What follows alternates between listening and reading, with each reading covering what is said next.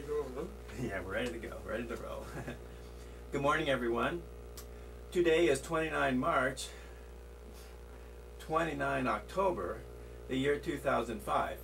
I'm Dr. Dave Thompson, a volunteer at the Palm Springs Air Museum here in California. Part of our mission is to record and preserve the history of our country's military conflicts, especially World War II. As part of the Veterans History Project of the Library of Congress in Washington, D.C., we conduct interviews of veterans and civilians who participated in those conflicts. Today, I'm here at the museum along with special guest Maria Wong. And today we have the honor and the privilege of interviewing Luftwaffe Helfer Helmut Keller. Luftwaffe Keller was a German 88 anti-aircraft gunner in Germany and a prisoner of the Allies during World War II.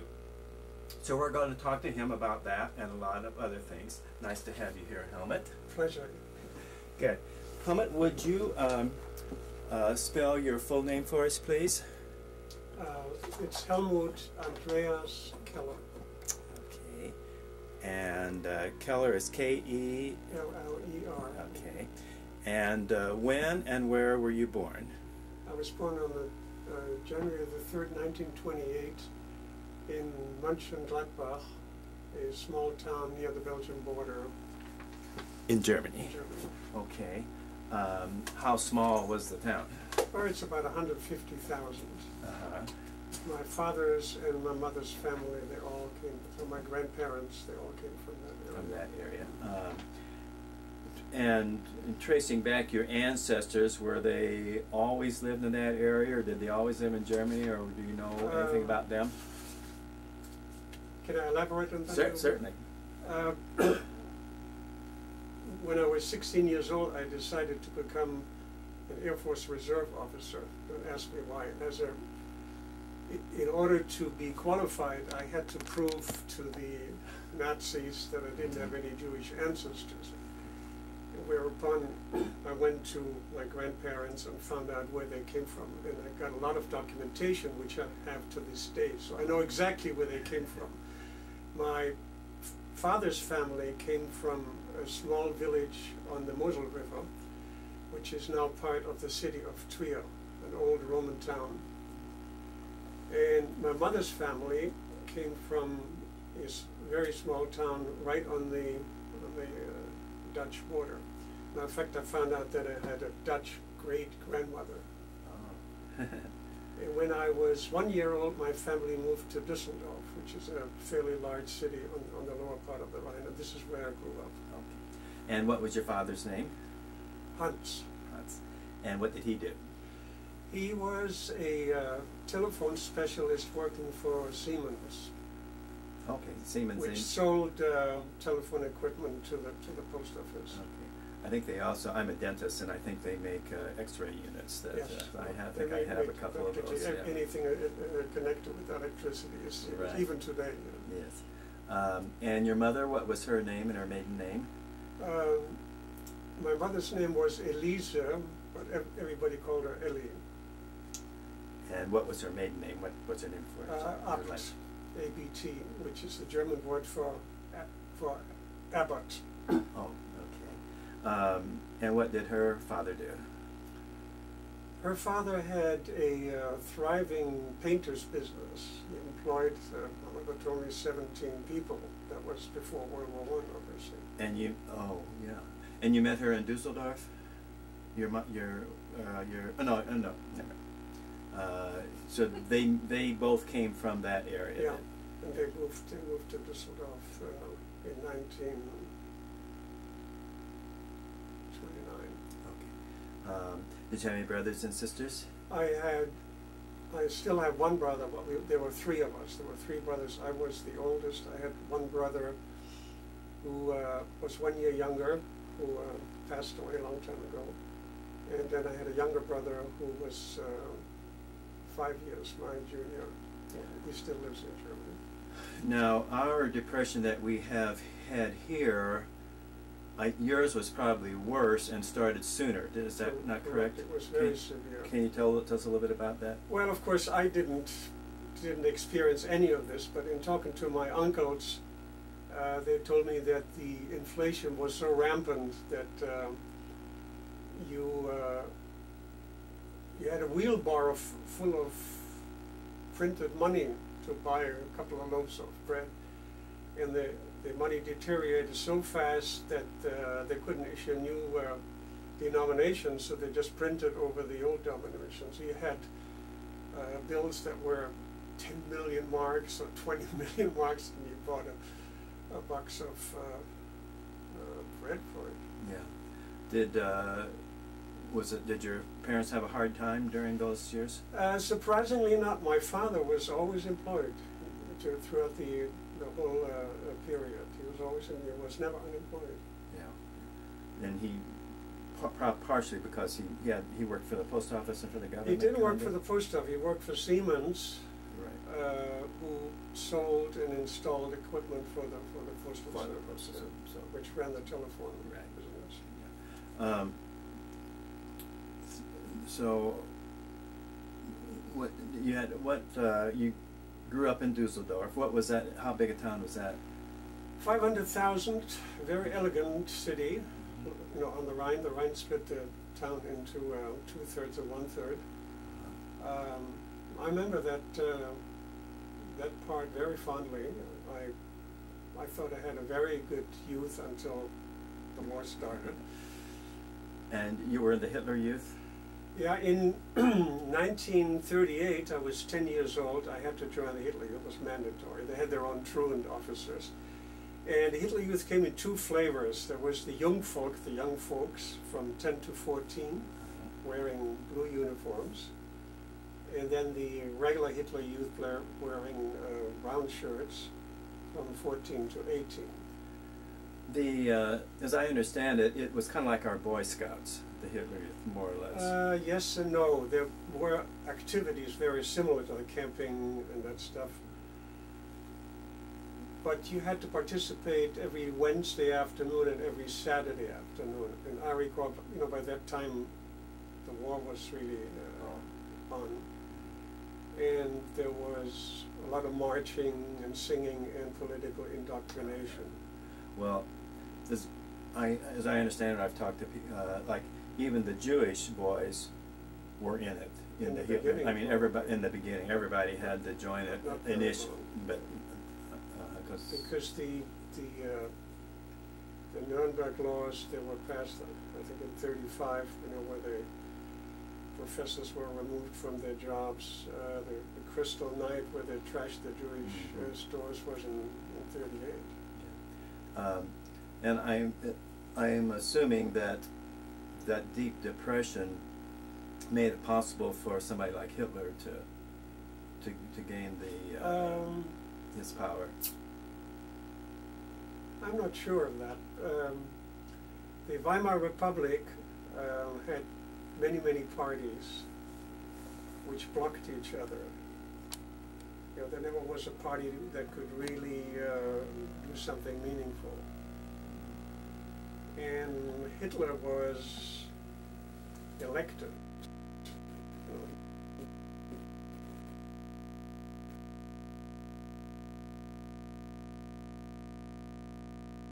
at the ballot.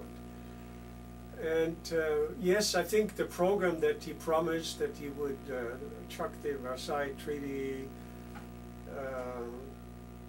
and create jobs, which he did, that resonated with people. And for a time, say from 1933 to until the war started, my mother told me were very good times, particularly 1936, 1937, 1938. You know, the autobahns were built, and of course all that was an eye, nobody knew this at the time, that was all with an eye towards the coming war. You know? Yeah. So, where did you go to school then in Düsseldorf? Well, the school system there was very different from the school system now in Germany and here. You went to a grammar school from age 7 to 14, and if you wanted to go to high school, there was a middle school in between, and then the high school. You had to meet certain standards, and your parents had to pay for it. So my parents put me into high school at age 10. You went to high school for 8 years. And then you had, you know, higher math, Latin, French, English. Hence my English knowledge. That's very good, yeah. Did you like school? Yeah, I think I liked school. I was good at languages. Natural science. I wasn't very good at math. On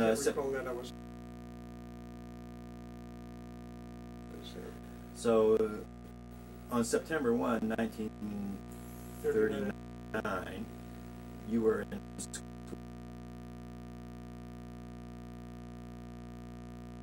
11 years old.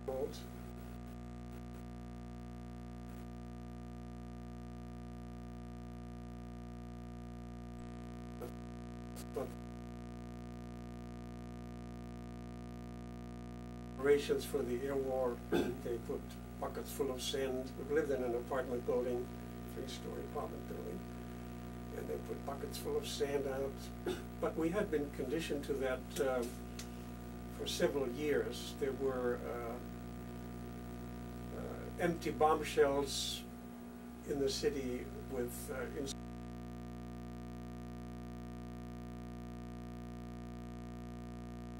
of every citizen got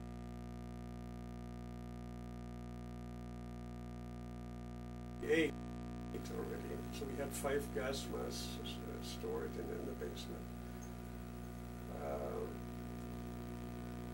And you have to understand, I was a child of the Nazi Party. In fact, my generation was the generation that Hitler really trusted, because that's all we heard, right? That the Jews were our misfortune, and all the people around us, they wanted bad things. So, you know, I never questioned any of those statements that the government made. So the reason for the war was to protect the German minority in Poland, which it turned out to be not true. That all made sense to us. So you weren't surprised when No, I thought that was, it never occurred to me that I would be serving in that war. Yeah. Most of us thought, particularly after the fall of France in 1940, that the war would be over in a very short time. Yeah.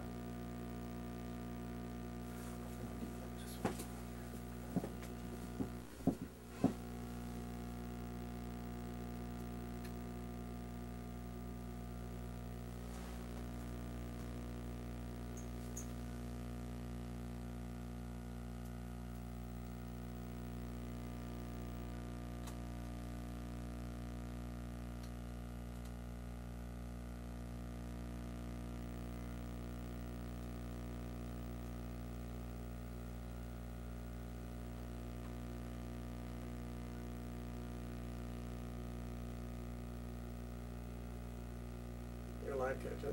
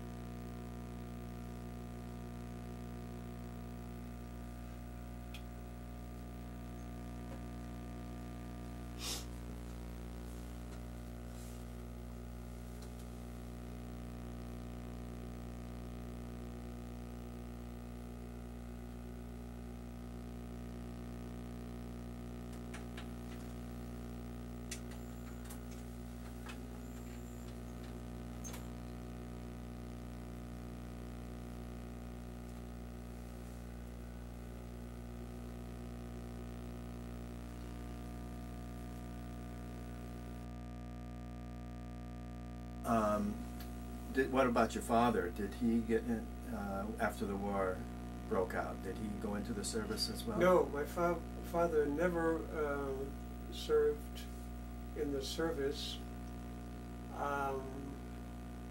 In the beginning, probably because he was too old, though they did draft, people over 50 towards the end of the war. But he had a special deferment because of his job. To maintain telephone communication was very, very important to the war machinery. So he traveled during the war. He traveled a lot to different systems, say within a 100-mile radius, to fix telephone equipment. So during your school years, when the war was going on, tell us about that then. Well, our teachers, all the teachers had to be members of the party. By the way, my father was asked numerous times to join the party, and he always declined. I don't think he was a very political person one way or the other, but he didn't want to become a party member. You could do that. But the teachers were party members, and many years after the war I talked to my favorite English teacher, and he explained, why he had to become a party member if he wanted to teach. But they discussed the daily situation at the front in Norway and in France at the time. And of course we were winning like hell, and we thought that was great, And one day the door opened and two Air Force officers come in, and they were students of his, when they told us, all the wonderful things they were doing. Well, it was very easy to impress us. Did you know all the planes and all that stuff? Not then, no, not then. But the air wars started almost immediately. In 1940, the British started to bomb targets. For instance, there was a railroad line about a block from where we lived, and they tried to bomb that because that was the line that went into Belgium and France. But they missed many times, and then they hit the surrounding apartment blocks. So that was the first time I saw dead people lying out on the sidewalk in the morning, whole families. So then we realized this wasn't going to be as much fun as we had anticipated. Also, the food was being rationed, so we were standing in long lines for milk and bread and stuff. Well, there wasn't a shortage of food, but you had to stand in line before you got it. Did was there any bombs came very close to your house? Or Yes, very close. And did you have a shelter or something that you went to? Yeah, we all the apartment buildings all buildings in Düsseldorf, and had basements, and so they created areas where you would congregate. And my father built cots so that we could sleep in the basement, because the air raids, we left Düsseldorf in '43, but they increased in duration, and we spent many nights, 3-4 hours in the basement, and we could hear, you hear the bombs come down, the howling sound, and the clouds everywhere. If the raid lasted longer than 4 hours, you didn't have to go to school the next day. So sometimes the raid lasted 3 3/4 hours. And then in the morning you were kind of bleary-eyed sitting there, trying to, Were they at that time just bombing at night? The Royal Air Force, yeah.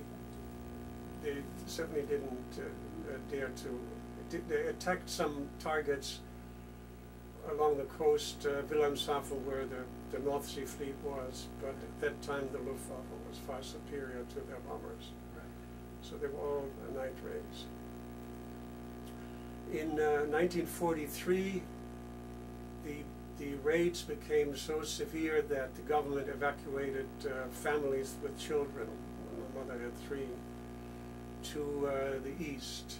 And so one day we were put on a train with a few hundred, and we were shipped to a small town near Weimar Republic fame, called Apolda, maybe 15,000 to 20,000, very medieval.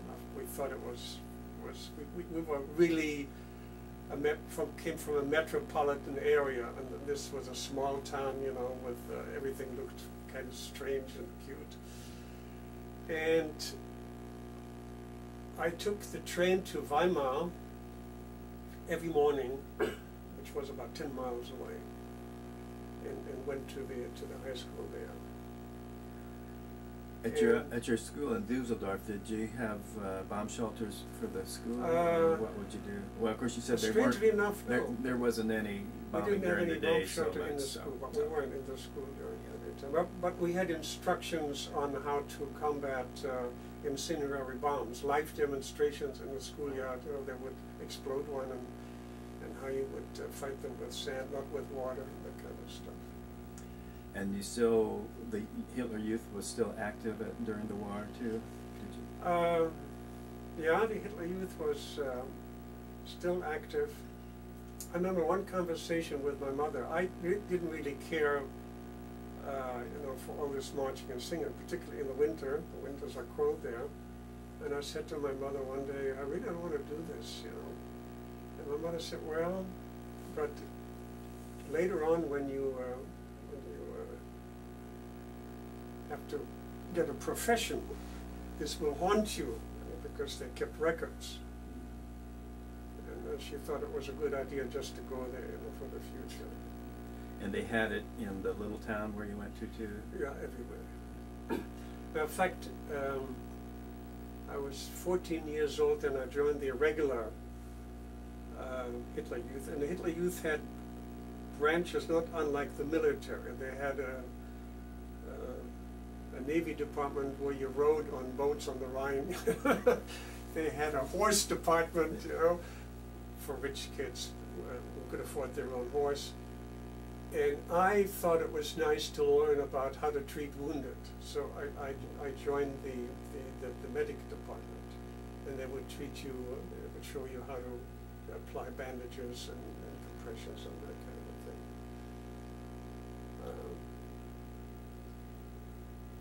So then in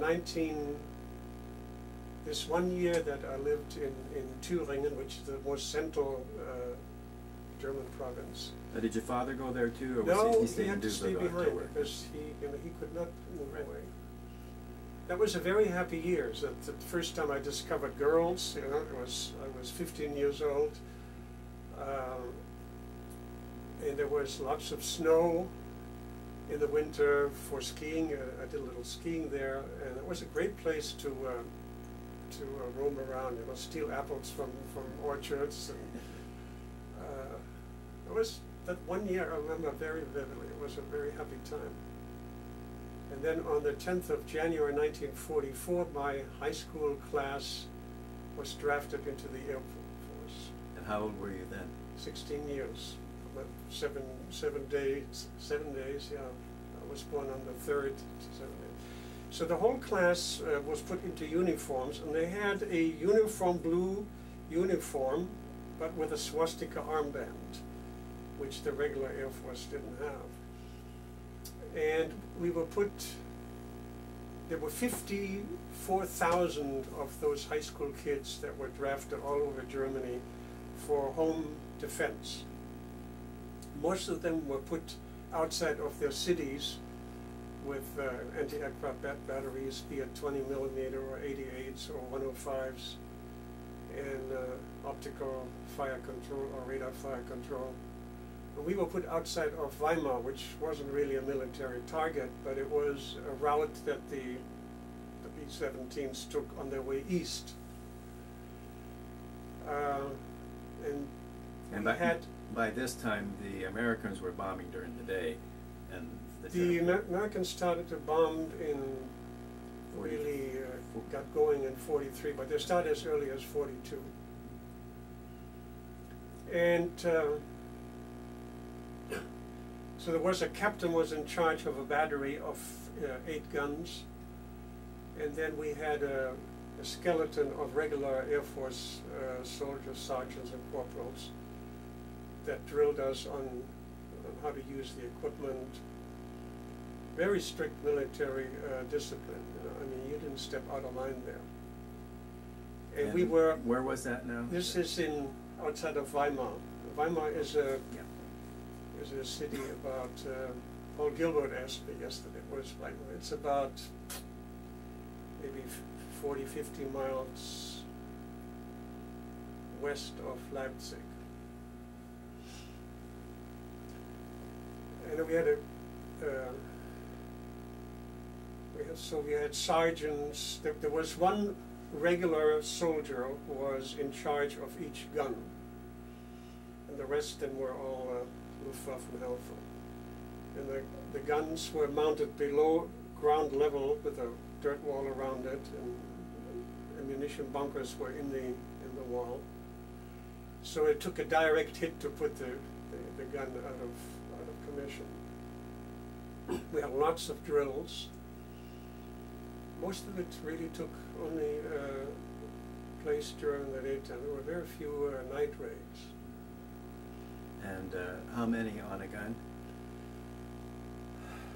Well, I showed Paul yesterday how this thing works. There were 1, 2, 3, 4, 5 plus the man in charge 6, and then there were maybe 3 or 4 more that carried ammunition. The problem was that loading the gun, particularly when it was elevated to 70 degrees, was so hard for a 16-year-old, unless you were very strong, that the soldier usually became the loader, and one of the helpers, like me, I was kind of a wet towel then, they were in charge and had a headphone on that communicated with the fire control. They told you, when to change target, what was going to happen in the next minute or so. So this is through the summer of 1944, and we did fire quite frequently at passing planes. And then one day we hit a B-17. That was a day that I never forget, because I had no duty on that day. I was standing next to the fire control radar on the outside, a beautiful day, maybe 11 in the morning, and there was a huge formation. By the way, you have to be there to believe this. The sky is black with planes, and the sound of hundreds of 4-engine bombers is something I never forget. Anyhow, so we hit this B-17, it broke in half, and the tail sailed off in one direction, and the front with the engines running went straight down and crashed at some distance. And so while we were watching this, I look up and I see this black spot coming out of the sky, faster and faster and faster. And then the sergeant was a sergeant standing next to me with a screwdriver in his hand, was doing something, he got distracted, and he said, he's going to crash if he doesn't open this chute now. And with that there was a popping sound, and a parachute opened, like maybe 100 meters above us, and there's a man hanging there, the enemy. Yeah. And he kind of sailed off very short distance. There was a little hill and dropped down, and the sergeant said to me, "Come on, let's go." We ran over there, and there he was. He was standing there in a potato field with a parachute around his feet, and looked totally dazed. He was shouting. And the sergeant waved with a screwdriver and said, "Hello!" So the guy raised his hands, and I went up there and asked him in my best school English, said, "Are you British or are you American?" I said, "American." But he couldn't hear because his eardrums had popped. It turned out he hadn't bailed out, he fell out of the plane when this thing broke apart. And I still remember to this day his name, Lieutenant Kaminsky. So we told him to pick up his parachute, and we walked back to our position. Did you ever try and follow up to where he was from? Or, we could probably, I don't know, we'll have time today, but I'll write that down. We'll see if we can track him down. It started with a K, Kamiński. It was a Polish Right. name. Yeah. Uh-huh. So then we marched him back to our captain. We had an ensign, Air Force ensign, who spoke fluent English, you know, and he conversed with him. And as they marched him through the batteries, all these kids stuck their heads above the earthen dams, and this lieutenant said, "Are those that brought us down?" And the ensign said, "Yeah." He said, "But they're boys." And so then we kept him, and we called a regiment, and they sent a car to pick him up. The raid was over, and we had a 2 o'clock indoctrination by some bigwig from the Hitler. It turned out to be a woman. I remember that one too, and she said, "Well, I hear you shot down one of these air pirates, and you captured one. Did you kill him?" And we said, "Ma'am, he's a prisoner of war." And she ranted and raved, but it was incredulous to us that she would advertise that we should kill a prisoner of war. You know. The sergeant and I ran to the area where the bomber had fallen, and I'm telling you this because it left such a vivid impression on me to this day. And there was a truck with 2 or 3 Americans. They had no socks and no boots on. They must have come off while they came down. They obviously had parachuted down. There was a dead body lying alongside, and another dead body further up the road. And there was a heated discussion between an army colonel, army captain, and an SS officer. It turns out that one of the 2 had been killed by farmers. His parachute landed in a tree, and they killed him. I don't know how. And I guess the army, I don't know where they came from. They were really the first one to appear.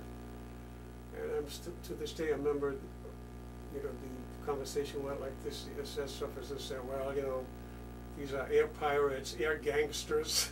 They deserve to be killed." And the army captain said, "You know, under no circumstances will I permit that prisoners are being killed here. You know, we have they protect the Geneva Convention," and he took whoever was still alive, he took it away. But I also remember the faces of these prisoners, this total exhaustion. Like, you know, I almost got killed, but I was still alive, and they looked at this comrade of theirs. It was quite an impression.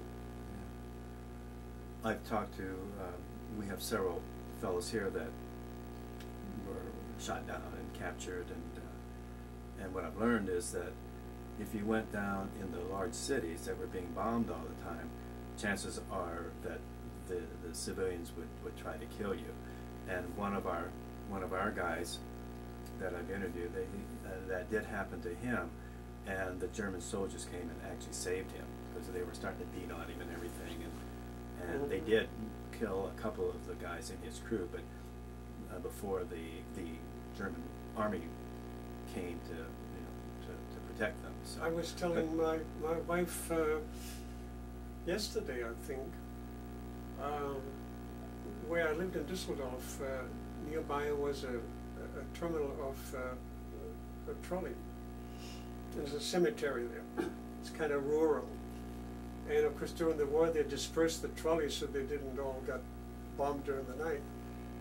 And it's early in the morning, like 5 o'clock, you know, the conductor goes and gets the first trolley, and he opens up the trolley, and there's a man sitting in the trolley. And he says to him, "Hey, you can't spend the night here. What are you doing?" And he looks down at him, and the guy has a uniform on.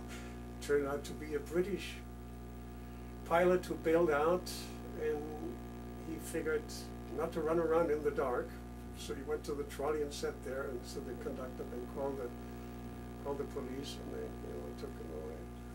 one of our other fellows, he also bailed out, but he was in the countryside, and a farmer and his wife and a couple kids came with a gun and captured him, but they didn't try to harm him. They took him back and called the police or whoever and came and got him. So and because you can understand people that are getting bombed every day, they've got a different attitude than people out in the countryside who's probably never seen any bombs. In fact, some of the people who did this were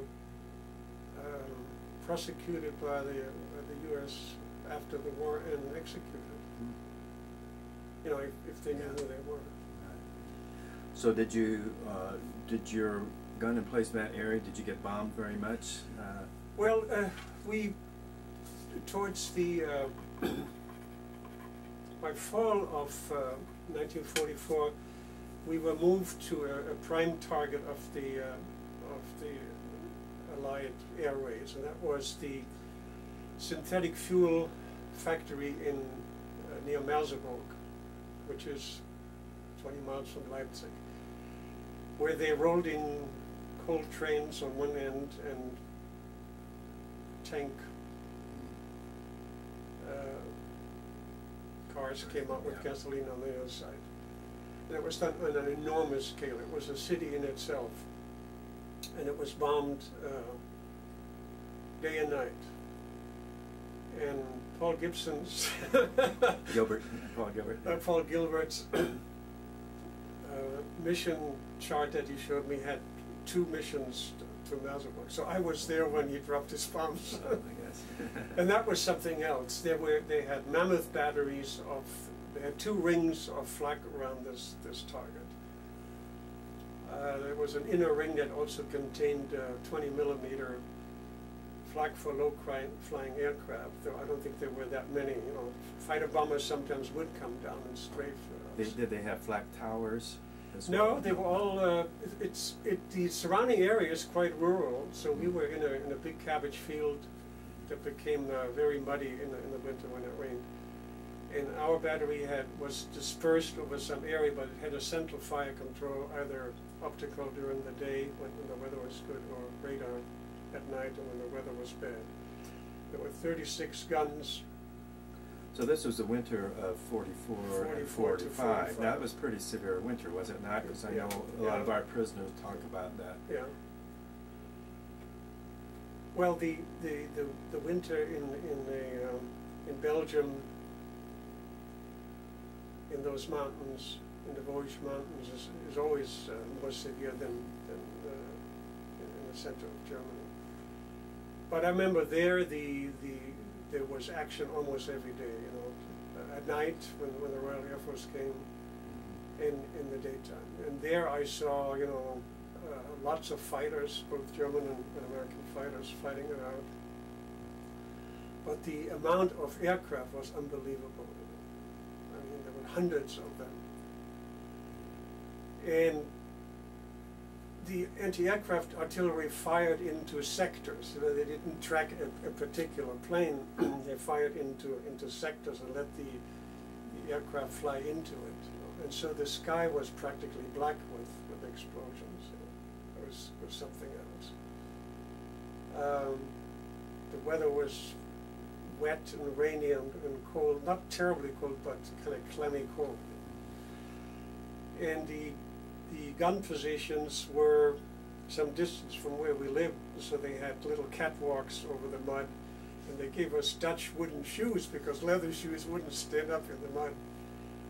But the fun was over. That became a grind. You were out there, in the morning, say they would arrive. We knew that they were coming by 10 o'clock, and then the raid was usually around 12, 1, 2 o'clock. And then the Royal Air Force came, 1 in the morning. So at night, were you firing up at the yeah, RAF as well? Then the radar was used as fire control. So you had to work pretty much day and night. And the British didn't come in large formation. They came a few planes at a time, so the air raid lasted a long time. You know, they came in small, steady stream over the target and bombed. But the target was so big that they could never destroy it. We were somewhat elevated above the target. You know, the city of Merseburg was off to the side, and they bombed that frequently. It had 17 huge smokestacks, and we could tell how heavily they hit this thing by this number of smokestacks that were not smoking anymore. But within a week or so, they had most of the factory running again. It was so large. Everything within the factory was transported by railroad cars. And there we saw also real tragedies, I would describe them. When bombers get hit and the crews bailed out, you could clearly see that. You know. They didn't wait to deploy their parachute. A lot of them, you know, parachute open immediately while they were still in formation, and then some would get hit by flak fire. The chute would rip or burn, and they would fall down. We had one American flyer landed right in our position. We took pictures. Oh, yeah. You know, put him in the middle. We took pictures. The whole gun crew took pictures of him. I guess if you had to be taken prisoner, that was the place to land. Yeah, really. And they bombed our positions. There were, I guess, there were always some that were assigned to take care of the flag. And one day they didn't hit they never damaged any gun, but they hit the kitchen, so we didn't have any hot food for several days. I meant to ask you, how was the food? Was it getting? In the winter of '44, the food was not good and very little. I remember once we had a drill out. It was very cold, and I didn't faint, but I became unwell. And this lieutenant said, "What's the matter with you?" And I said, "Well, I don't feel good. You know, I didn't really eat much this morning." He said, "Well, why don't you go back and eat?" But I said, "Lieutenant, there's nothing to eat." Well, what could he say, right? So food wasn't plentiful. We also had Italian prisoners of war that were supposed to help us. And the gun emplacement, is this something that interests you? Mm-hmm, it does. The gun emplacement had, beside the ammunition bunker, there was a crew bunker where you would sit while you were waiting, particularly during the night, you know, for things to happen. And there was a little stove in there, you keep a little warm. And the Italian prisoners who helped us carry ammunition, they were sitting there with us. And so we got to talk to them. You know, they spoke some broken German, and they told us about how many kids they had and stuff like that. And but if we didn't have enough food, they really didn't have enough food, because if you needed some help, say moving a bed, you know, triple stacked beds, you caught one of these prisoners, and they did it, and you gave them some bread or some margarine. No butter. But we didn't think much of the Italians as soldiers, you know, because they switched sides during the war. When the war in Europe ended, were you still there at the No. Let me see. About January of '45, I was discharged from as Luftwaffenhelfer and was assigned to the regular Air Force. And I remember they Is that because of your age? Yeah, by that time I was 17 years old, and I had to serve in the regular force. And I remember when they discharged me, they said, well, you have to walk to the nearest railway head, because all the railway lines were bombed, which was about 15 miles away. So I walked 15 miles, something in that neighborhood at night, and it was beastly cold. And I walked through villages that were dead cows everywhere. They had just bombed it. And finally, by 2 o'clock in the morning, I got to the railway head and took a train home. I stayed home for a few days, and then I reported to the Air Force barracks in Weimar. And then, instead of us going to the war came to us. Because one day, our captain came in and said, the Americans are only 60 kilometers from here. We have to build a defensive line. So we were all armed with, we had a carbine, the standard carbine, and lots of bazookas, the Panzerfaust. Absolutely ridiculous to stand against tanks. So we moved out of Weimar, and there was a railway line that went from east to west, from Leipzig to Erfurt. And we dug a position at right angle to that railway line. So there was Air Force, to the right of us was Army. And there is a P-47 downstairs. And the gentleman who explained this thing to me was a P-47 pilot, though he didn't serve in the European theater, he served in the Pacific. And I said, gee, I got strafed by a P-47. So one morning, I have this foxhole waiting for things to happen, and I'm sitting on the edge of this foxhole, and I have a piece of bread and some jam, and I'm eating, and all of a sudden I notice in the dirt around me these dirt fountains. I turned around, and there were two P-47s hanging maybe 50 meters, strafing this area. And I fell into this foxhole holding up my jam not to spill it. But I could have been dead right then and there. They built P-47s in my hometown, and matter of fact, the one downstairs was built in my hometown. Really? And my father was a welder in the factory on the P-47, so he may have even worked on this one. Yeah. Well, by that time, so this is early April, there were fighter bombers everywhere. The passenger trains that still ran had a boxcar, a flat car attached to the back, and there was a 20 millimeter quad along with crew that protected the train when if they could. I don't know if the fellow downstairs mentioned to you, but one of our volunteers was a P-47 pilot, and he was in Europe, and that's what he usually went for with the trains. And his plane went down 7 times. He lost 7 P-47s and survived every time. And it was usually that the train would blow up, or else he'd get hit by flak, or the train would blow up and pieces of the train would knock his engine out or something. So he was always able to get back to our lines and and crash land. Amazing, But huh? yeah, so we call him a German ace, because he took out 7 of our own planes. That's funny. Yeah. But I had friends who were Luftwaffe and Helmut who served on these flat cars. There was a little shack in the back where they would sleep at night, and every time the train switched engines, they were moved to another train.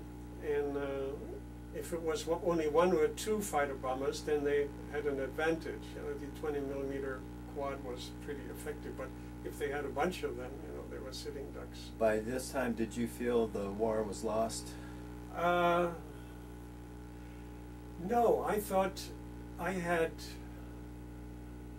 would say I never was a political person, but I was a nationalist. I really thought it was my duty to defend the fatherland. But I heard my elders, and particularly soldiers who had come back from the Eastern Front, where the real war was, who said, "We're not going to win this war. This war is lost."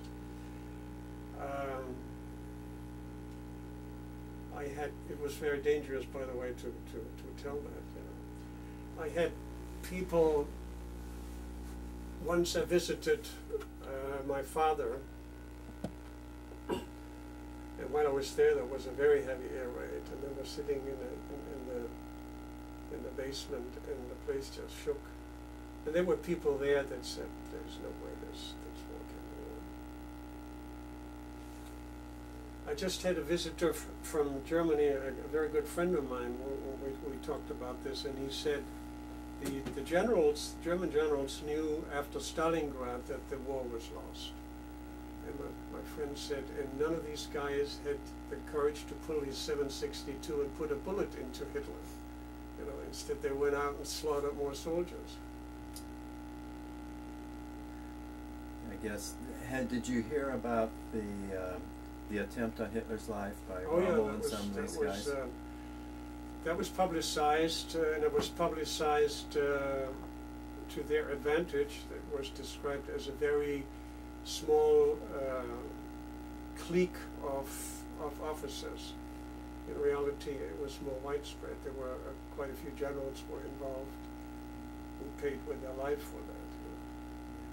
It was too bad that they didn't kill him then.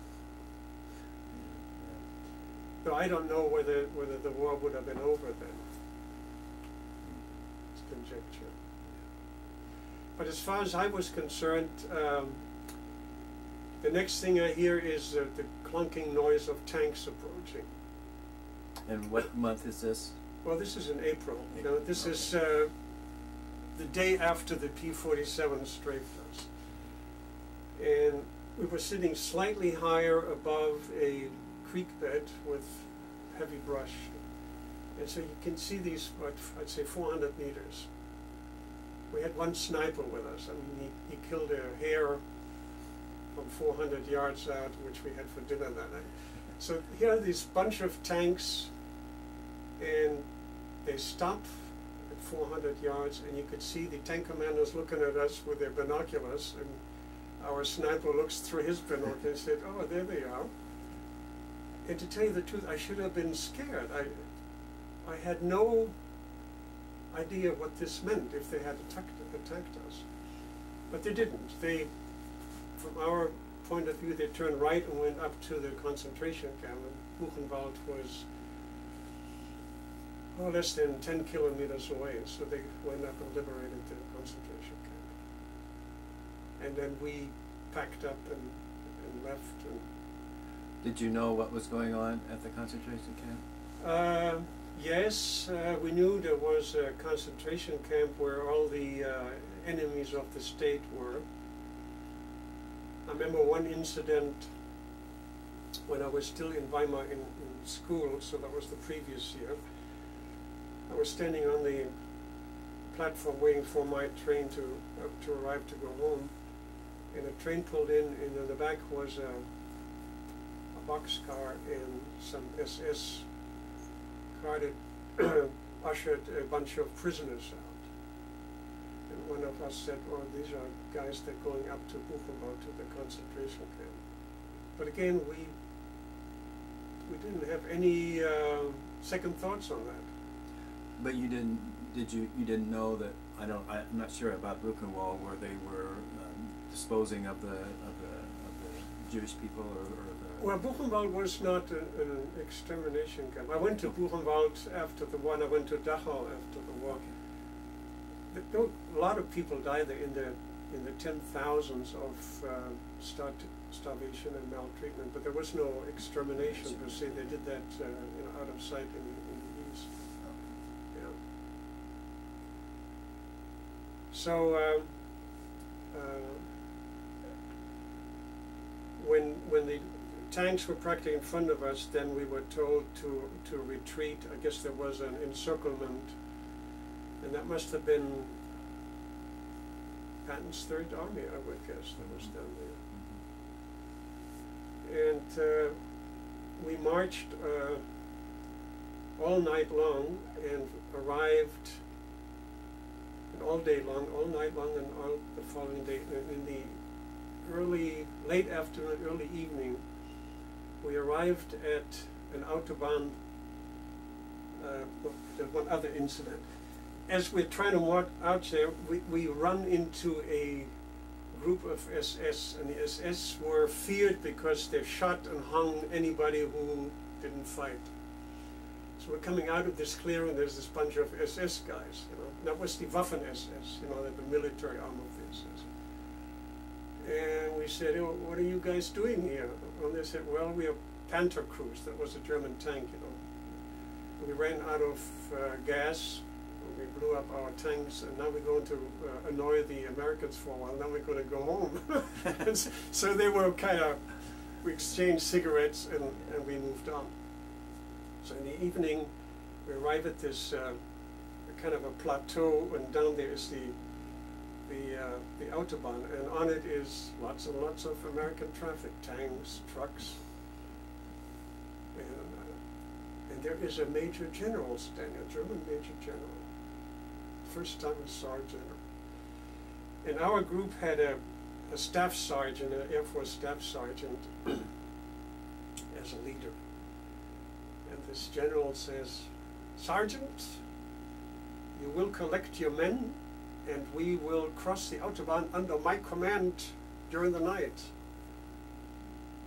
And to my astonishment, this sergeant said, "General, the war is over. Do it yourself." And at that moment, I really realized that the war was over. You know, I mean, a sergeant would never dare to speak to a lieutenant that way. You know, and the funny thing is, the general said, didn't say a word. You know, there were some army guys singing around. They didn't say a word because what could he do? So at night we crossed the Autobahn, and then in the morning we came to a village, and there was a woman working in the field, and we had no water, and we said to the woman, "Take our canteens and go into the village, get us some water, and tell us whether there are any Americans." And she comes back loaded with canteens, and she said, "The tanks all over this village." And they smiled as I was filling all these canteens. I don't think they realized what they were doing. Whereupon our leader, who was a lieutenant, said,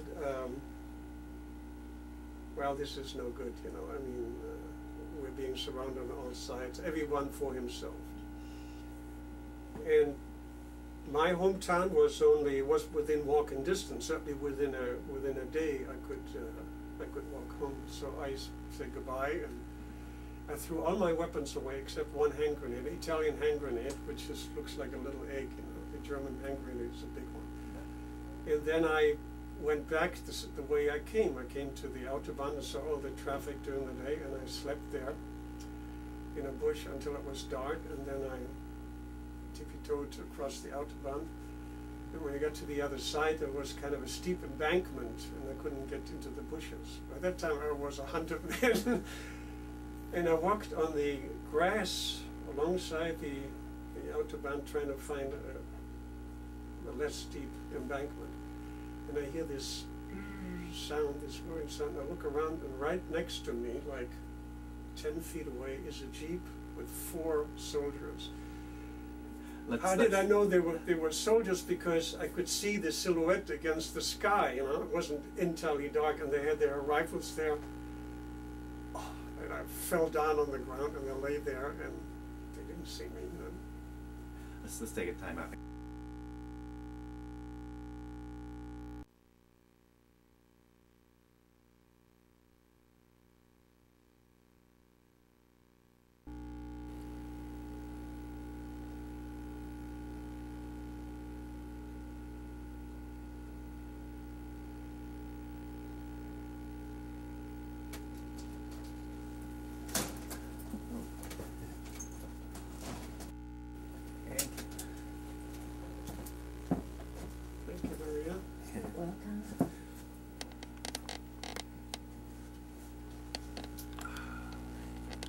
Thirsty from talking, you know? Yeah.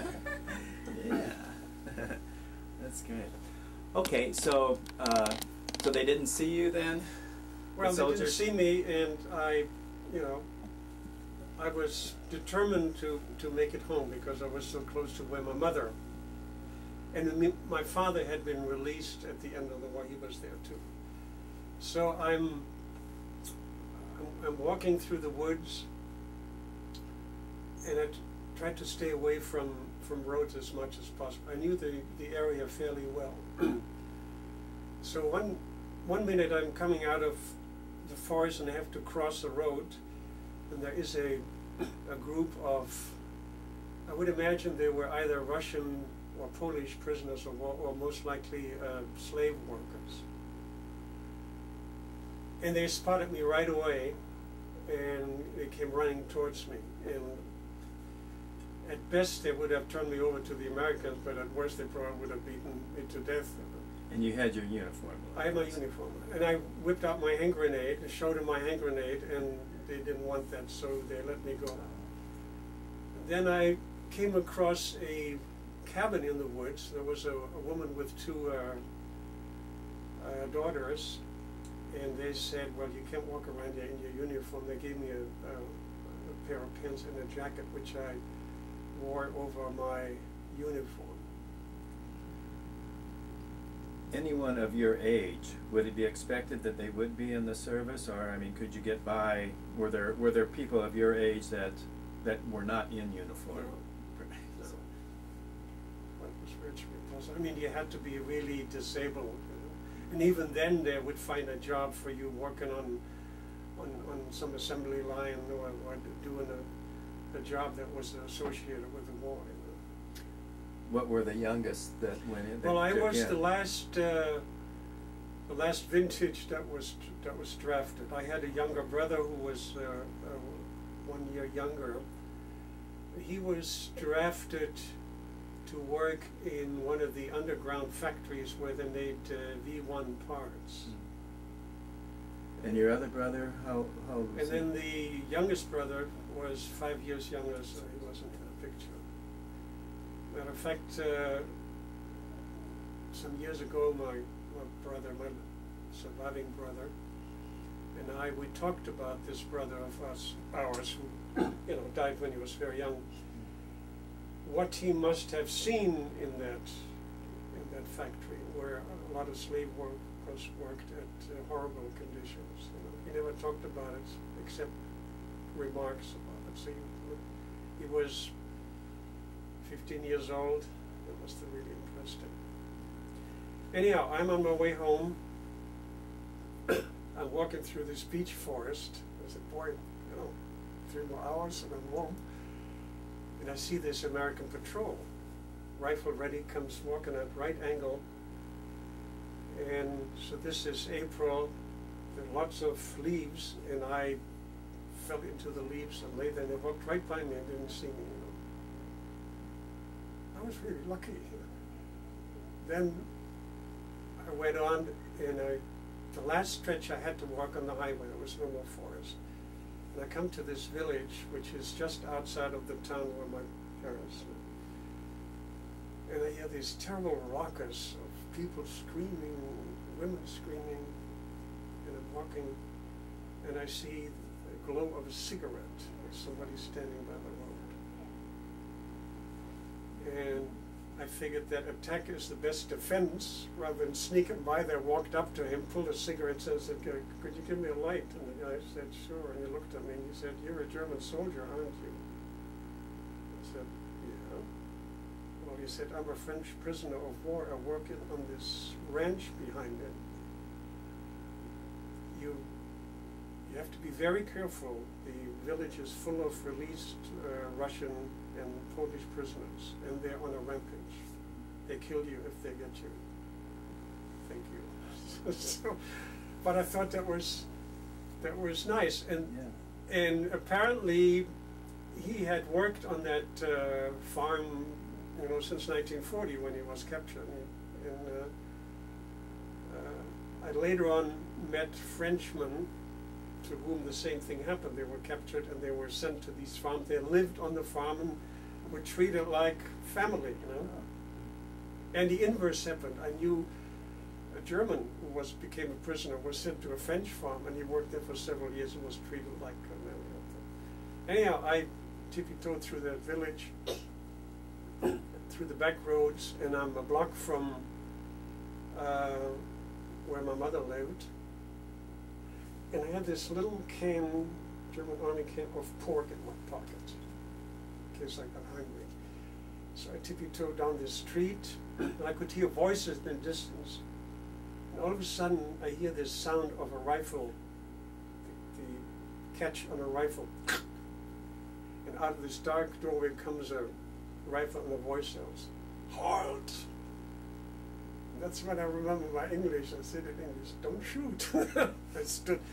This guy comes up. He was 19 years old. He wasn't much older than I was, and he holds this rifle at me. He said, "What are you doing in the street here?" I said, I'm going home to my.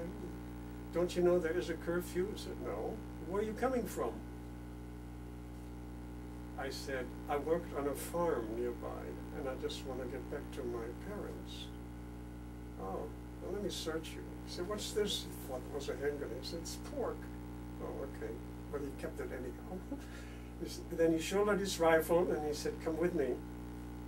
And he walked, and of course I know every house on this street. As he walks into this one house, and he calls for his sergeant, Willie.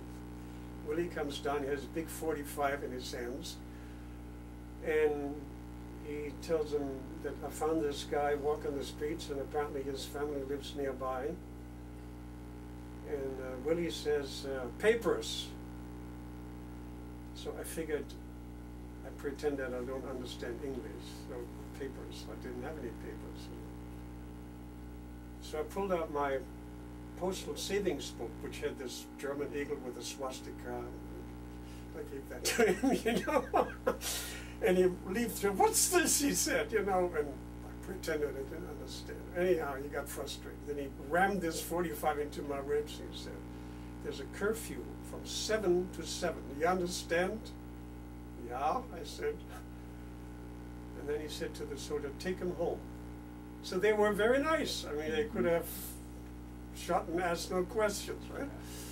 So we're walking, he said, "Where do you live?" I said, "Down there." And he kind of grinned, which I thought was funny. So we arrive at my parents' house, open the door, and the whole living room is filled with American soldiers. Their machine guns and equipment are everywhere. And on the wall is my picture in uniform. And one said, "Isn't that you?" But the soldier had orders to take, oh no, the soldier said, "Now what?" Well, they said, "Take him to the lieutenant upstairs." So the same soldier took me upstairs, dropped me off there, and left. Upstairs was a baron, a Baltic baron, in a very sumptuous apartment, and that's where the lieutenant and some people were. So they put me down, and I'm sitting here sweating with my. So this was like an apartment building? Yeah. Of which? Well, it was a single family house that had a separate apartment below where my parents lived. And so they told me to sit down, and the lieutenant calls for an interpreter. I said, you know, don't say a word in English. The interpreter comes,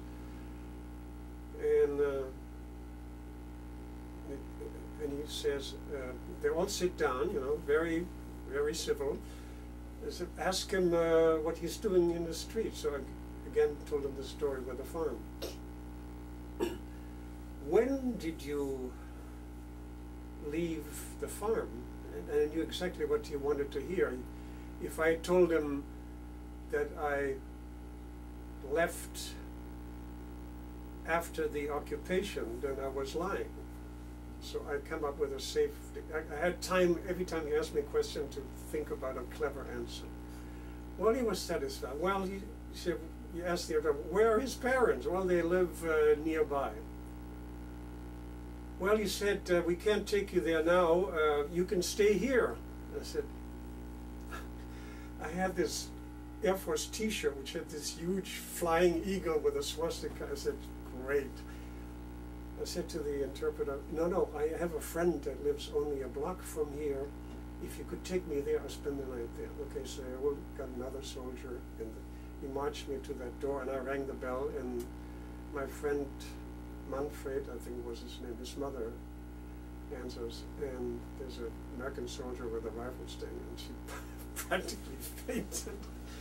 But to make a long story short, my father found me in the morning, and my parents were living with people who believed word for word what a poster said. And the poster said, I, Dwight D. Eisenhower, went on, anybody who harbors German soldiers will be shot, his house will be burned. I don't know whether they would have done that, but they believed that. And they said to my father, look, there is no way we're going to have your son here in our house. You have to take him to the Americans. I mean, here was practically home. So my father went to the city hall where the Americans were. Years later, I said to my father, why didn't we just walk around the block 3 times and told these people they send us back? But no, we lived there, and they kept me. And thus started a year and a half of being a prisoner of war. They shipped me through various camps and eventually to France. On the way, I learned what real hatred is. They kept me in the first camp happened to be the recess area of my high school. Very cute. And then they shipped us to some intermediate camp. And I remember in one of these camps, a truckload of American and British prisoners arrived who had just been liberated, and I could see the joy in their faces to be out of it while we were in it. And it was very cold at night, and we would stand in big bunches of people together to warm each other, and then from time to time the one on the inside, one on the outside. But eventually I wound up in a camp on the Nahe River, which is a tributary to the Rhine. It was a huge camp. I mean, there must have been 50,000, 60,000 prisoners, enormous camp. And the terrain most of the time was very miserable, very little food, and I had no coat on, standing in the rain for days. And then one day they put us on boxcars and shipped us to France, to a place outside of Rennes, which is in Brittany, at the bottom of Brittany, and turned us over to the French army. And that's where I stayed until May of '46. So why so long? Why did you have to stay in the? The idea was initially that we would work for the French, doing various jobs, but by the time we got there, we were so emaciated that we were no good to them. In fact, I remember one day we were standing there by the fence contemplating our fate when all of a sudden, I'd say a company of Americans in black uniforms arrived, and they had huge duffel bags, the army duffel bag, on their shoulders, and they marched up there. And I said, gee, funny, Americans in black uniforms. Well, it turns out they were German prisoners that came from the States. They were all dressed in creases on their pants and ties on their black shirts. And the French took all their, they took the whole buffalo. They had extra shoes and extra underwear and whatnot in there. And they were the ones who went and put to work, doing all kinds of jobs. Some of them had to work in mines, and I found encountered one prisoners in the camp who had lost both of his arms cleaning mines in a minefield, German minefield, that the French put him to work. Did were you treated better by the Americans or the French? Well, neither the Americans nor the French really physically abused us. I mean, like standing in the sun for a couple of hours, that was standard procedure by both of them. But the conditions no, very little food, like 800 calories a day. But also in the area of hygiene. I remember I wore the same clothes for, 15 months, and I think I took a shower maybe twice, or very little like that. But in a way, I understood why, because the way the Germans had treated the French, that was payback. And there were French that treated us very nicely. I remember going into on a work detail into a French army barracks, and some Frenchmen singled out particularly the young ones, and I was one of them, and brought us into a mess hall and gave us food. But it was an unhappy time. But most of all, I was raised to respect my elders, and also. I meant to ask you, when you were growing up, was your family religious? Did you go to church or anything? My father was an atheist, but my mother came from a religious family, and yeah, I went to church. I went to First Communion, and my mother was Catholic, but not very rigid. But I remember going to church, let's say, until the time that I joined the forces. I was talking about, respect for elders, but also respect for authority that was kind of pumped into you. Not only by the Nazis, but the whole culture was that way. Today, less so. And I saw my elders, who could have been my father, and some of them probably my grandfathers, how they behaved, fighting over a bit of food, a little morsel of food, and of course it was a situation you either lived or you went under. And so when I came back, I was a very angry young man. I really, they expected me then to be the same as before the war, and I didn't do it. One thing I forgot to mention is, while I was in this POW camp in France, I caught amoebic dysentery. Nowadays, little antibiotics will fix this, but there was no treatment, and so that was a fatal disease. I remember the first time I fainted in my life was when I asked the camp commander. The camp was separated into cages, a camp within a camp, so if you wanted to go and see a medic or a doctor, you had to have permission to go there.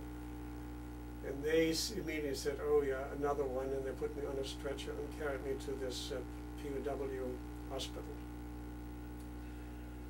And apparently they had what I would describe as a filter, to filter out those that survived and those that didn't, which was an army tent. They put me in there for one night, and there were 7 of us in there, and only 2 survived the night. I was one of them, because I was grimly determined, the war was over, I wasn't going to die. And then they put me into a long wooden barrack, and they put you. At one end was a room for the medics and a German army doctor. And then from there on, they put you into a bed depending on your survival chances. And I was in bed number 3, so I guess my chance. Next to me was a major, rank didn't play any more role. And then at the end, there were those that were lying in their excrement, and they really wouldn't survive. And there was no treatment, and the medic said to me, I said, "I'm very thirsty. You lose a lot of blood, through your stool." And so he opened the door, and there was a faucet outside, and he says, "Kid, if you," I was the kid, if you want to die, you go and drink that water there. And if you want to live, then you drink the 1 cup of tea we give you." And that was it, And he either improved or he didn't, but I improved. So. Was there a command structure in the camp? Yeah, there was a command structure. There was for each cage there was a German camp commander, which typically was staff sergeant, something like that. And he was responsible to the French to report. There was accounting every morning, you know, the routine, Right. you know, when anybody was missing. I was watching Hogan's Heroes the other day. And he reported them to the French officer, you know, that they were all there, or if there were any sick, then you know how many they were sick and they had to be taken. But there was not a great deal of authority, because with the end of the war, you know, we didn't want to be ordered around anymore. When you said you came back and you were really angry, were you angry at the circumstances that you ended up in, or are you angry at the government for getting into that, or are you angry at the enemy for putting you through all that? No, I wasn't angry at the enemy. I was angry that I felt I had been used and lied to. You know, when I finally found out, took a while, what really happened, okay? I was angry at the generation of my father who I felt didn't do anything about this. So in retrospect, you know, what could they do?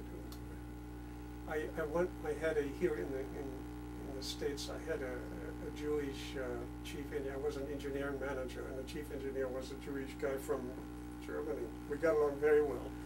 And he once said to me, in any of these situations, there are 5% that are against it, 5% that are for it, and the others, they just want to live. And that's, anyhow, I was very, very, very angry. I remember I had to, in order to get ration books, I had to go to some office and I told them I just got back from the war, and then they gave me, I don't know, a month or so of free ration books. And this guy said to me, we all helped to break down the country. Now we all have to rebuild it. Oh, I went through the roof, you know. I said, we? I said, your generation, you ruined the country. And now you want us to help you rebuild it. Very loud, okay? He didn't say anything. No, I was really, really angry.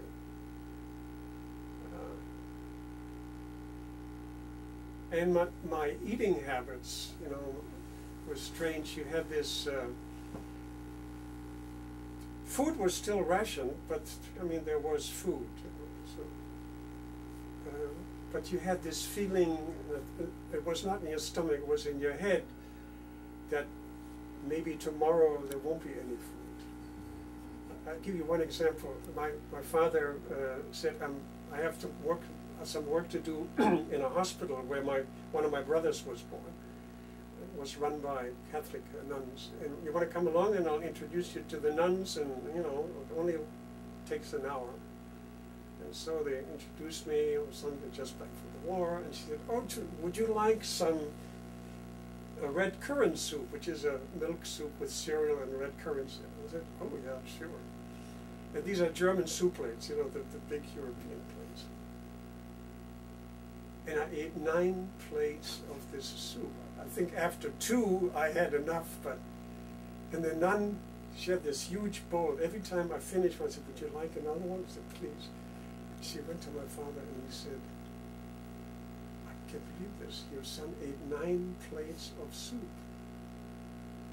And my father looked at me and said, did you have to behave like a pig? I said, you don't understand, you know. Do you have food in front of you? That never happened during those year and a half. There was no food in front of you. It's up here, you know. I mean, gradually it disappeared, but that was terrible for a while. I would pick up apples in the street, a little knife. I would cut the bad part out and ate the apple. Mother said, you eat like a pig. I said, you don't understand what that is. Did you have bad dreams or any psychological things going on? I couldn't sleep in a bed for a while. I had to sleep on the floor because, you know, we always slept on the floor, on cardboard, things like that. But you're young, you're resilient, and then things improved.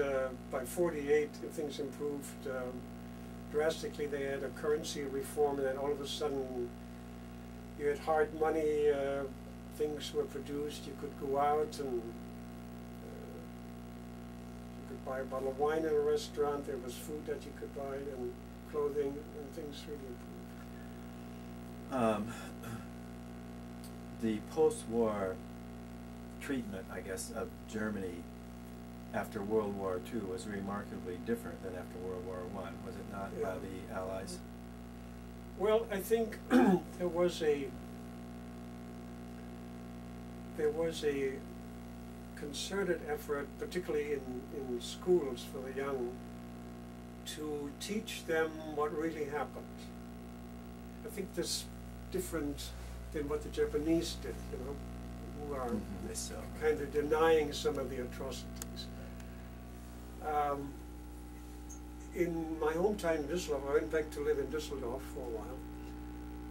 There was the seat of the Superior Court where some of the war trials took place for many, many decades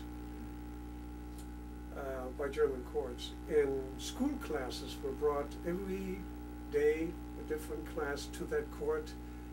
And there were old people like grandma and grandma sitting, and the prosecutor would read what they did to the Jews, the gypsies, whatever. And also this historic animosity between the French and the Germans was addressed at the highest level. So Adenauer, which was the first chancellor, and de Gaulle, they addressed that at the highest level. And today, if you talk to a young Frenchman about the arch enemy being the German or the French, they don't know what you're talking about. You know? And also Adenauer made an effort to pay reparations to the Jewish state.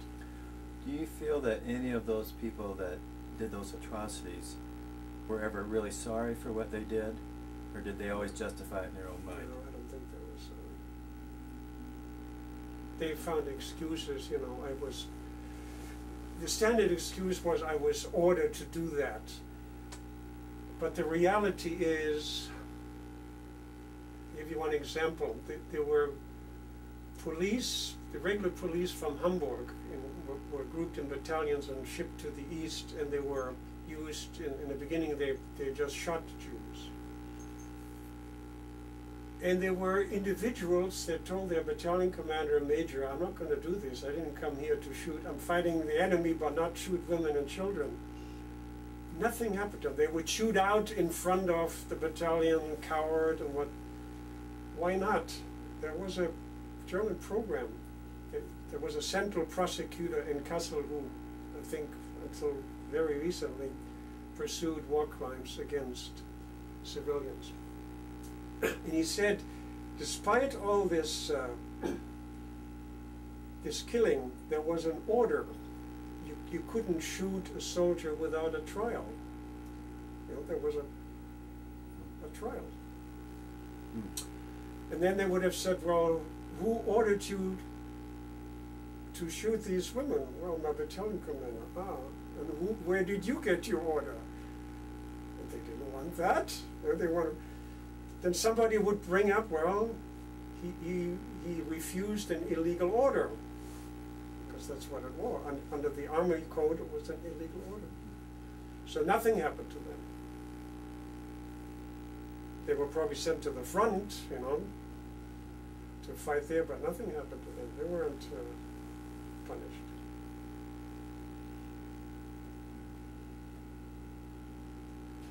I have a Jewish friend, very good Jewish friend, and we talk about the war often. And I said, in all honesty, I don't know what I would have done if I'd been ordered to shoot women and children. I would like to say I would have said no, but 17 years old, and some brass standing in front of me and say, do it, I don't know what I would have done. It's hard to put yourself in somebody else's Yeah, situation. you have to be there. You gotta be there. So, did you go back to school or after you're out or what? Unfortunately not. I was accepted at the University of Cologne to study electrical engineering. But I had enough of school, and I didn't take the opportunity.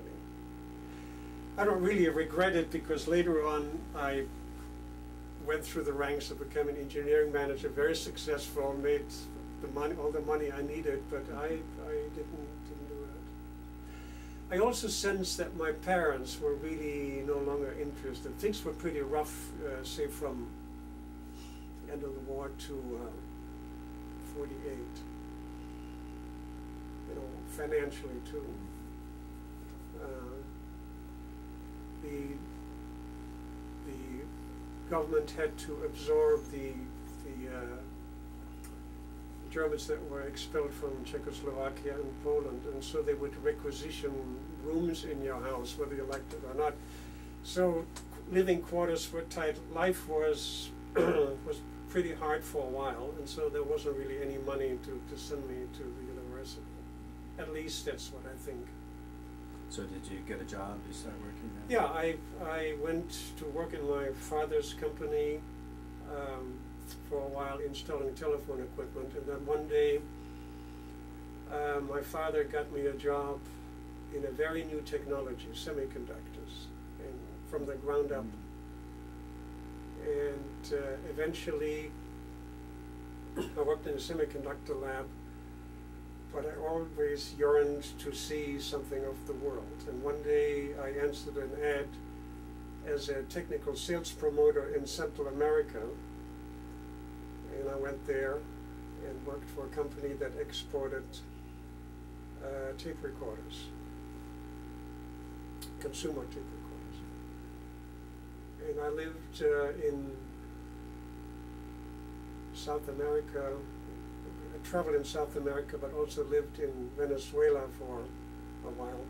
Met my first wife, an American woman from New York, there. And then came to the States in '59. What was her name? Rosary. Yeah. In fact, she is the owner of the timeshare where we're staying. You know, we're very good friends. Did you have any children? I had 2 children. I have a daughter who has 3 children, 3 grandchildren, two girls and 1 boy. And I had a son who died 3 years ago. What's your daughter's name? Christina. And where does she live? She lives in Boise, Idaho. She moved to Boise, what, 2 years ago? Yes, last year. Last year, yeah. So when you came to the States, where did you come to then? Went to New York City. And what year was that? What year was that? That was '59 in November. Okay. First lived in the house of my in-laws in Queens, and hated every minute of New York. It was bitter cold in the winter. And I got a job as a supervisor in a place that, amongst other things, they made tape recorders. I knew quite a bit about tape recorders. And I worked there for through the winter, 1960. And it was the most chaotic place I've ever been to. They were making transmitters, receivers, airborne transmitters, receivers for the Air Force. And I was standing by and watched how they did temperature tests, and they knew that the thing would fail. And I said, "You're cheating." "Shh, shut up." They would replace the crystals while the inspector went out for dinner. And one day I said to the plant manager, was a little Jewish guy, said, with what I see, how did you guys win the war? He said, kid, this is not the way America is. That's just us. But anyhow, I wanted to get to California and went to California and found a job there with Ampex, which is a company that makes industrial tape recorders. And a lot of them for the Air Force and the Navy. And I worked there for 28 years. Where, in what town? Pardon? Where in California? Oh, that's on the San Francisco Peninsula in Redwood City. They have lost some of their luster. They're still there, but at one time they wrote the book on tape recorders. You know, the tape recorders that recorded the NASA information, satellite information, submarine recorders. We even had a recorder that went into a torpedo. Very interesting work, and I learned a lot on the job. And I started as a technician and ended as an engineering manager. Did you take classes? Yeah, and stuff? yeah, I took classes. Yeah. So what year did you retire in? Well, there was a reorganization in '87, and they gave you one of those sweeteners. They added a number of years to your tenure, and so they were very good to me. Yeah, can't complain. And what have you been doing since? Whatever I want to, travel. It's the best part of my life. Travel. For a while, my daughter and her first child lived right next to us, and so I saw him growing up, at least for a couple of years. When did you meet Maria? 8 years ago. Why don't you go over and sit down? Come into the picture.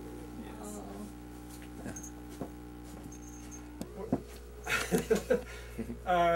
Well, one day, my son was handicapped and lived in a home for the handicapped. He had Down syndrome. Oh. And one day, my former wife, who also was married again, came to me and said, "There's a Christmas party at the home where our son is, and my husband really doesn't want to go, and how would you like to go together, and our son would like that." So I went and I met Maria there. Were you working? I was working. Yeah, she was working there, and so I met Maria there. Maria, where did you grow up? Where are you from? I'm from Taiwan. Yeah, I grew up there, and then I worked there for a while, and then come over here, California. What year did you come to California? 89. Taiwan. Now that's Formosa. Formosa. Yeah. So that was kind of a. Were you uneasy about the Red Chinese? I mean, there was always talk about them wanting to take over Formosa and everything. Yeah, it's more talking about here than we are there, because we just ordinarily live there. We did not feel the danger or feel the pressure. Yeah, the life of there is very easy, and it's very relaxed, much relaxed, not competitive. So here it's. What did your father do? He was a soldier. He's a colonel. Okay, in Taiwan, did they have an army then? I mean, Yeah. Formosa had a. Yeah, Taiwan has an army. During That's- World War II, did Japan control Formosa? Mm-hmm. Yeah. Yeah. They occupied by there Japan. was. So was your dad was he a soldier during World War II? I think so. He was worked for Chiang Kai-shek army, Oh, okay. and then they had a war, and they fight with Japanese, communists and And then the whole communists. And the and communist the Mao communists Zedong, later, yes. yeah, and then whole army was retreat to Taiwan. Okay. So did he grow up, was he born in China then? Yeah, he was born in China. Your mother too, Zhejiang. huh? Yeah, my mother's too. Zhejiang province. He was a colonel in the quartermaster corps, so he was not But a real still, military man. Yeah. But, it'd be but she has a interesting. brother who served in the Taiwanese Air Force and was trained in one of the air bases in Arizona. Really? Where does he live? Is he still in Taiwan? He's still in Taiwan. So. Does he come to visit you any? Yeah, he been here once, long time ago. Do you go back there very often? Yeah. And do you all have any children? Yeah, I have one daughter, What's her name? Natasha. Where does she live? She live in Walnut Creek.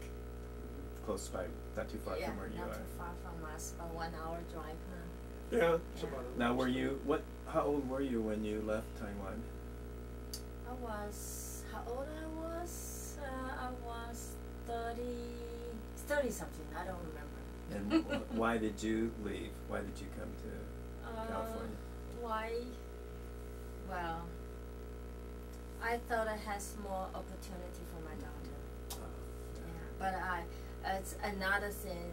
That's one reason. Another reason is for myself. I need new environment. Were you in nursing over in Taiwan? Had you been in nursing? No, I'm not. I'm a social worker. Oh, social worker. Oh, okay. And so, did you do that in Taiwan? Were you a social worker? Yeah, I was a social worker. In Strangely Taiwan. enough, her daughter, my stepdaughter, Yes. has a master's degree in In social work. social work. Yeah. Yeah. Did you go to school in Taiwan? Yes. Yes. Yeah. So now, do you still work? No. Not socializing anymore. So you guys like to travel a lot? Yeah. We travel a lot. Where do you like to go? Or Oh, we've been all over the place. Helmut take me all We- over the place. We're the outdoors type. We like to go hiking and camping. But we've been to New Zealand, to Chile. Europe, Germany. We're going to Germany next summer. you still have relatives in Germany? I have a brother there and I have a friend there. In fact, we're staying with a friend who just visited us. And let's see, we've been to Italy. We've been to Italy. Once drove from Munich to Rome through Italy. I used to speak Italian when I was very young, so that worked out all right. You spoke French too, I suppose. Yeah, I spoke French and then I learned Spanish while I really learned that on the job, Spanish. South America. Were there? I guess was it Chile or Argentina where so many of the Nazis went after World War II? Argentina. Argentina.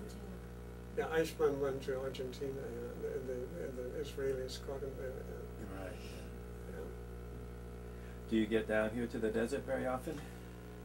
Yeah, we've been to this area driving through once, coming from there's a new desert park, maybe 60 miles north of here, between Highway 15 and the old Highway 395. 66, that area. Oh, Route 66. Amboy, from Amboy on Mhm. north. Is, Okay. yeah, Yeah. we were there in the spring when the desert blooms. Yeah. We've been to Joshua Tree and Anza Borrego. Yeah, I like the desert. We've taken quite a few trips to the southwest. Do you have a camper or that No, you ride, just go around? backpacker's tent. Oh, I see. Camp anywhere. Yeah. Well, that's great. Well, it looked like you are really enjoying life now, Yeah. and well deserved. Yeah. Yeah, you're right. I mean, we're really enjoying it. That's one of the reasons why I don't want her to go to work, because then we only have weekends, so we can, at the drop of a hat, we can go off. Sure. And I have relatives in England. I have a cousin who married an Englishman, and they have a wedding in the family, and in February we're going to go there and attend the wedding. Well, it's so nice that you were able to come in today. I sure enjoyed talking to you, and glad things are going so well for you guys. Helmut, thank you. Well, Maria, thank you My so pleasure. much. Yeah, is there anything else you Well, want to add? No, I think the reason why I remembered all this well is Yeah, just stay there. I wrote the history of my life about 6 months ago at the urging of a friend. You He said, you did. should really write this down for your grandchildren. Absolutely. So I did about 30 pages, of the most important items in my life. And so some of it was quite emotional, because as you write it down, you relive these scenes. Well, could you send us a copy of what you wrote? Yes, No, sir. there's some very private things. Oh, in there, okay. yeah. Well, that's fine. Or maybe edit it and send us. Can you do that? Like- Or I mean, you know, I well, if not, that's Possibly could do that. it would help us, because we'd like to have it. I'd say we'll write it up from here, from this, but in Okay. your Yeah, own I could- words, I could do that would be helpful, because there will be like places that the spelling and all that stuff. You- so, Could you give me your card? I Jen? shall. Yeah. Okay. Well, we'll wrap it up then. Great. Thank you. Oh, you didn't know? Yeah. Why don't you go on over by it, and then we'll talk about it a little. Let you talk about it a little bit.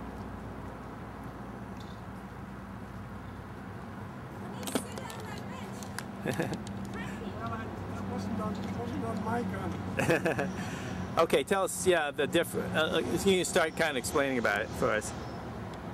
Well, this one is a field gun, whereas the one we had, this base here was on a concrete platform. So you didn't have to sit there, you could stand and operate it. Uh-huh. And you said that they kind of, you had it kind of buried. Yeah, it was surrounded by an earthen wall, for protection. Yeah. Um, Was it on wheels like this? No, it was, this base here Uh-huh. was mounted on a concrete. Oh, I see. So that means that the whole thing was at least, 2 feet lower? Uh-huh. And in operation, this one here, you take the wheels from the back away, and then this whole thing rests on these bases. I see. Oh, okay. And these dials here, you know what these are for? No. This one here determines the elevation of the gun, the azimuth. Uh-huh. That one here determines the side angle. And the central fire control moves. This thing comes with 2 speeds when you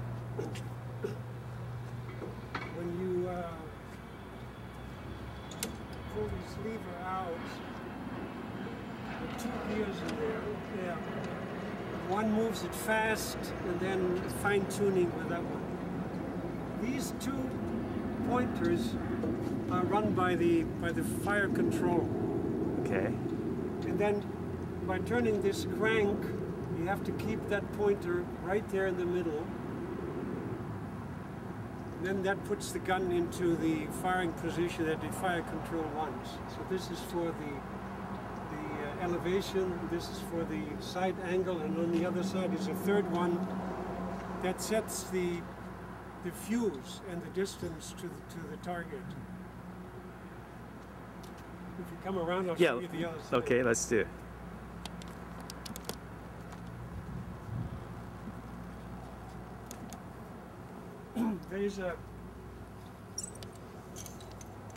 You have 2 in real life.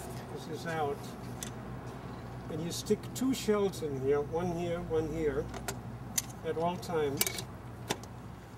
And then there's a guy standing here, and he turns this crank. This is all frozen now, continuously. It makes kind of a roaring sound. And another operator in real life stands here because this is lower, and in the field sits here.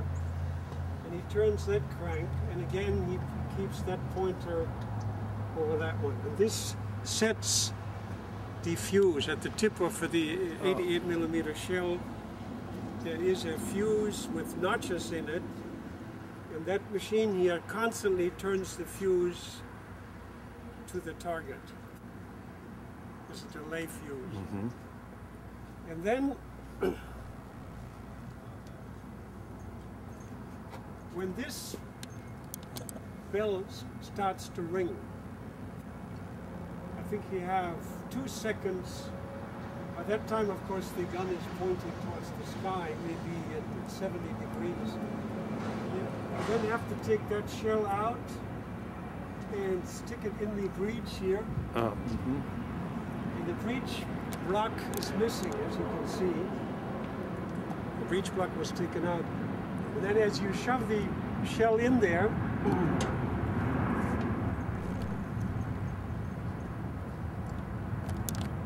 you have a lever glove, and you push the shell in, and that triggers the breech block. The breech block then comes out and pushes your hand out. And then you fire. This is all frozen. This here opens the breech block. After you fire, you open the breech block again. So the bell rings, and when the bell stops, at that moment all the guns are supposed to fire. But in real life, of course, it goes not like bum, they go bum, bum, bum. Your whole battery should fire at the same time. We had the last one I served them was 36 guns spread over a large area. They all fire at the same time. What about concussion? Well, it depends upon the crew. We, with the boys serving, we could fire one shell every seven seconds.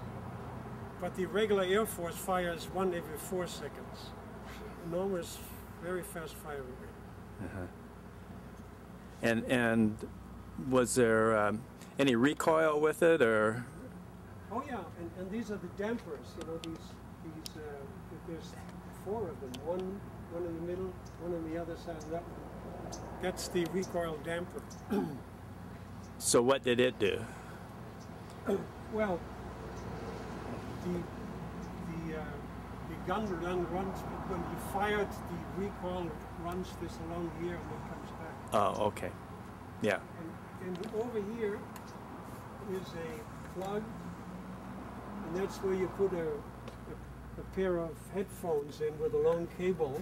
And that is the communication. It's a one-way communication of fire control to the gun. They tell you change of target, and then you yell change of target, which means you crank the gun around very quickly.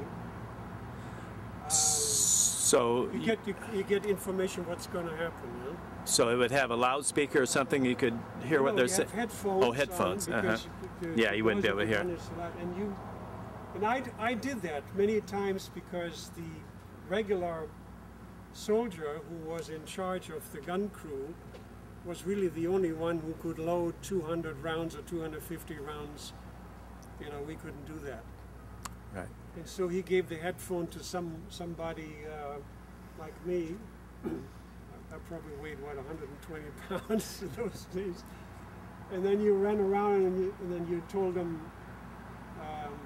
group fire in 5 seconds, and then the bell started to ring, and then off you went.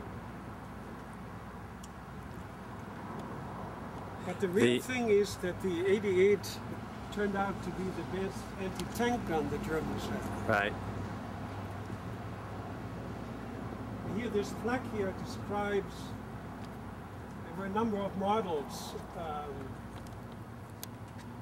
The 88, 18, 36, 37, 41, and 43.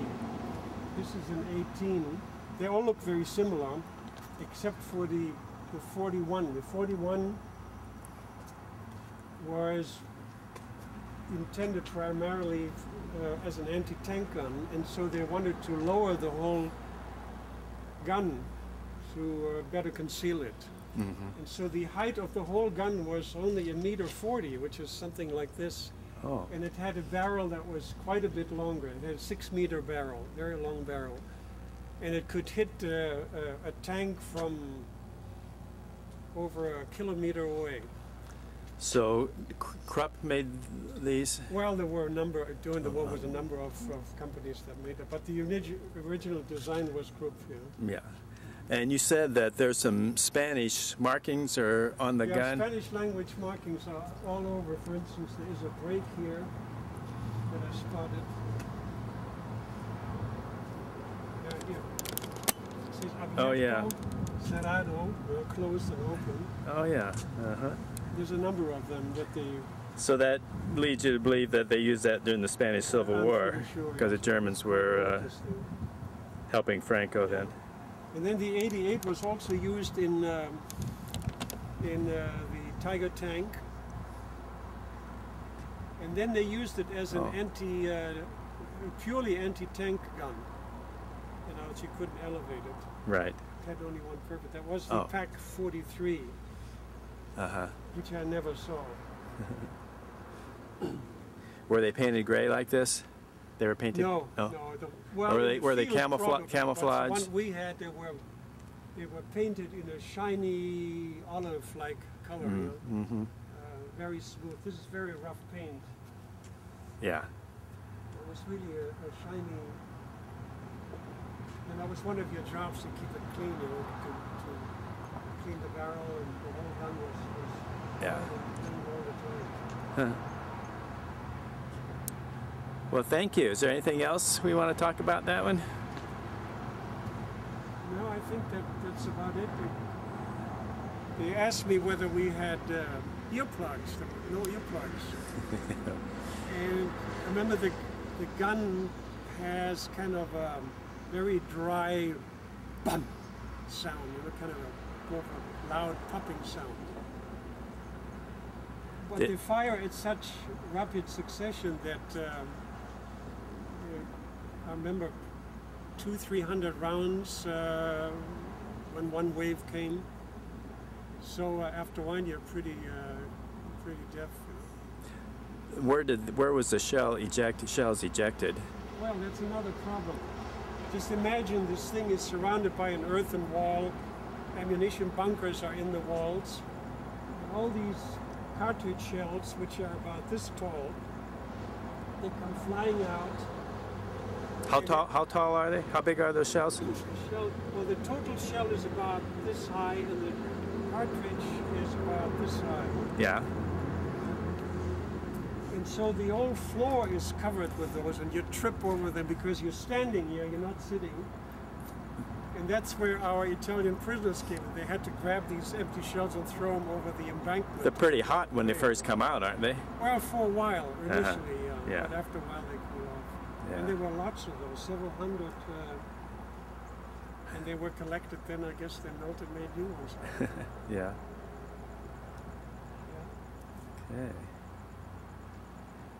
Okay. But if you can envision this gun without any of this here, all of this here, just this base was standing on the ground. That was the gun. Yeah. So it didn't look as massive as this contraption. And it just had, well, did it have the trajectory just up and down, or could you rotate it as well? Well, you know, this one here rotates the gun 360 degrees. Yeah. That elevates it up to 70, I think 70 degrees. Yes. 70 degrees. 70 degrees.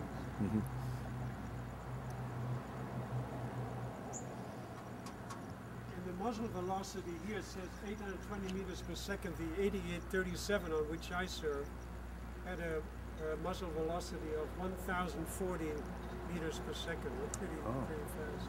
Yeah.